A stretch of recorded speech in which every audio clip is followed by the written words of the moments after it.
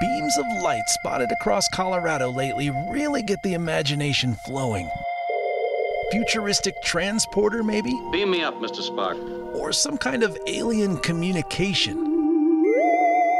No, they're actually a weather phenomenon called light pillars. It's light getting reflected by millions of tiny ice crystals floating gently through the air. And the atmospheric conditions must be just right for this to happen, because the ice crystals need to be shaped like hexagonal plates, perfect little mirrors. So the temperature needs to be below 12 degrees with just the right amount of moisture in the air. Too much moisture could cause branches called dendrites to form on the crystals. And if it's too dry, which is usually the case with extremely cold air, then you get no crystals at all. Those little hexagons also need to be facing flat side down and drift through the air slowly, without tumbling or running into each other. So the winds have to be very calm. If these perfect weather conditions develop, light pillars will fill the night sky. But perhaps adding to their intrigue, they're also optical illusions, meaning they're really not even physically there.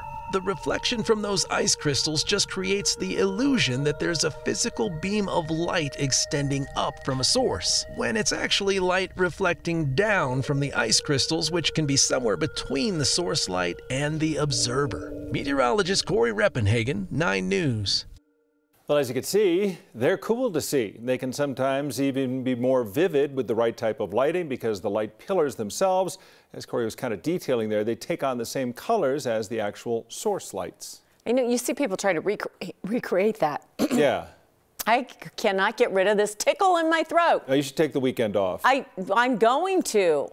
But look at that. Yes, they're like pillars of light. Pillars of light. I wonder where they get the name from. And we never see that. I mean, that is awesome. No wonder people have been transfixed.